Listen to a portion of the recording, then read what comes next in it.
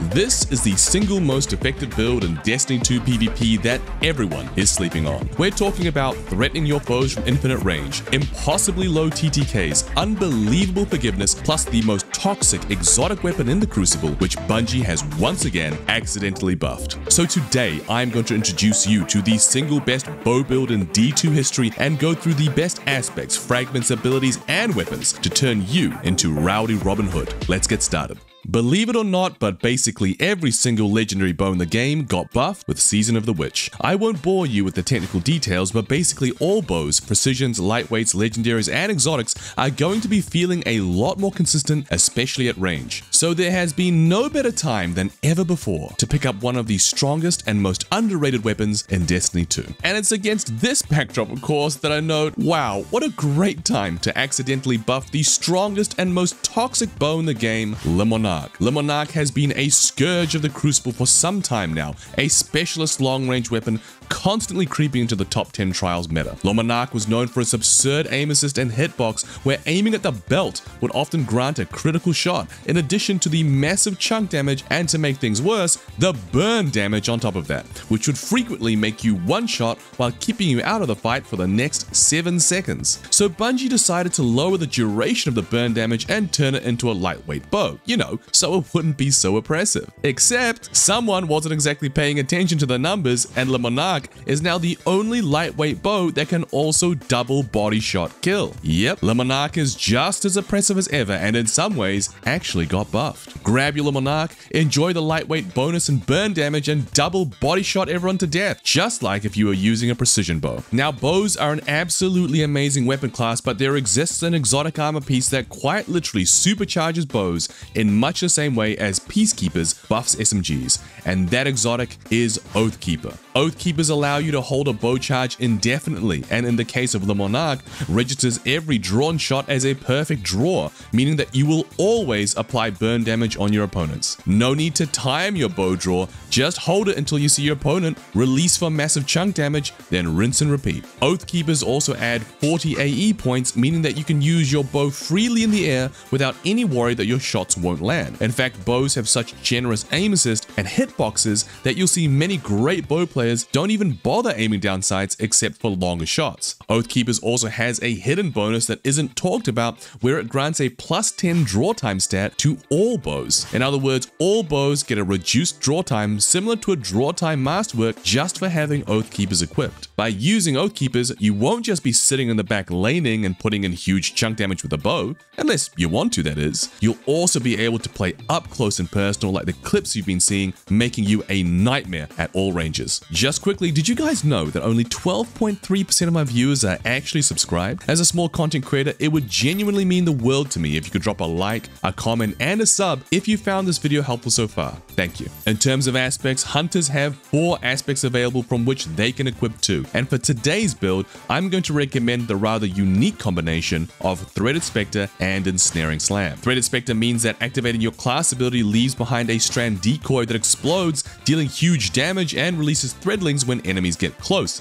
In other words, when you dodge, you leave behind a proximity landmine in the shape of a hunter. Your decoy will show up on radar like a real enemy. It also shows a health bar and your name tag when an enemy hovers their crosshair over it, and it has roughly the same amount of HP as a typical guardian. Also, if you're playing against a controller player, the decoy will trigger their aim assist and reticle friction, making it harder for them to aim at you. The decoy explosion and the 2 threadlings will not insta-kill a full health guardian, but will leave them with very close to 1 HP. So even the slightest damage done before the decoy explosion, say with a bow, or a little bit of chip damage done after, is more than enough to finish a guardian. As for Ensnaring Slam, when you slam to the ground, all enemies within the radius of your slam are suspended in a BDSM-like strand web, jerking them into third person, disabling their ability to ADS, and rendering them virtually immobile. The Ensnaring Slam is quite literally a free kill or multi-kill when executed properly. Also, because the slam has some directional control in terms of air air dodging. It also functions as an aerial dodge if you're caught out in the open mid-jump. That's why Ensnaring Slam is one of the strongest parts of the Strand Hunter kit.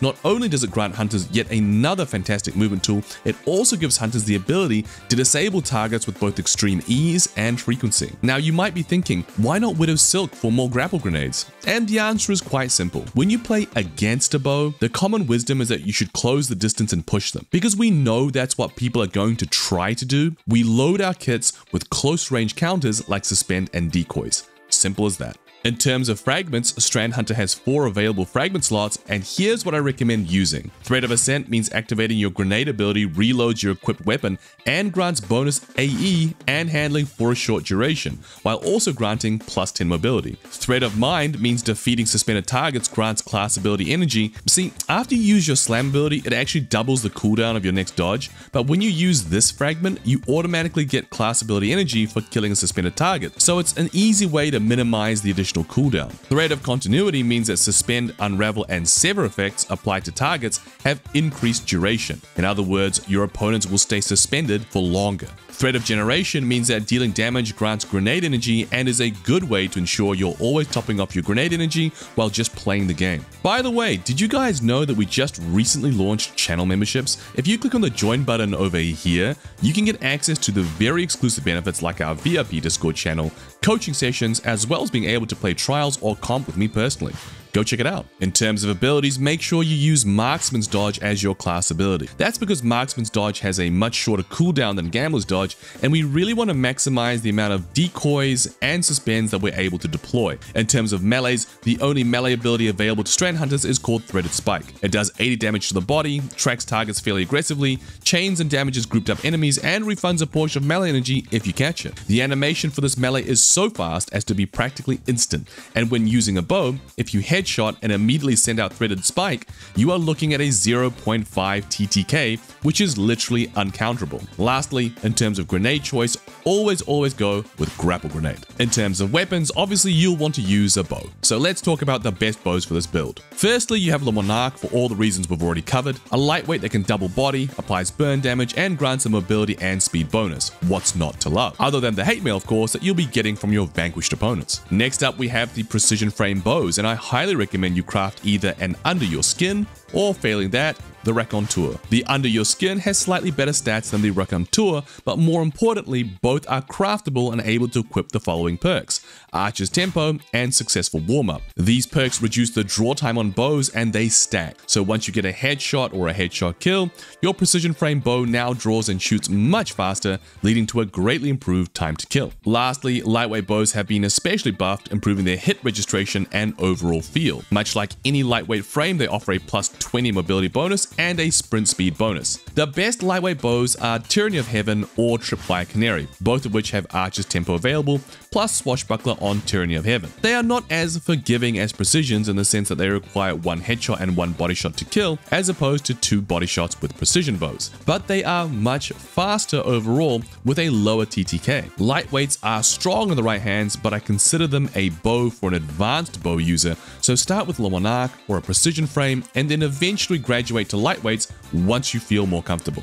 As for special weapons, I prefer running a high handling pellet shotgun like Fractithist with Quick Draw or Wastelander from Dares of Eternity, but you can also opt for a slug shotgun like Heritage, which allows you to body shot with the bow, then body shot with the slug shotgun for the kill. Lastly, in terms of mods, I recommend targeting mods, dexterity and loader mods for your bow, unflinching mods, holster mods for your special weapon, and utility kickstart ×2 on your class item. On your bow, you're going to want to run freehand grip, which allows you to hip fire with complete freedom. Aim for 100 mobility and 100 recovery, and then focus on as high strength or discipline as you prefer. To make things easier for you, you can also just check out the dim link below for the Oathkeeper's bow build, which I'm currently using with Strand.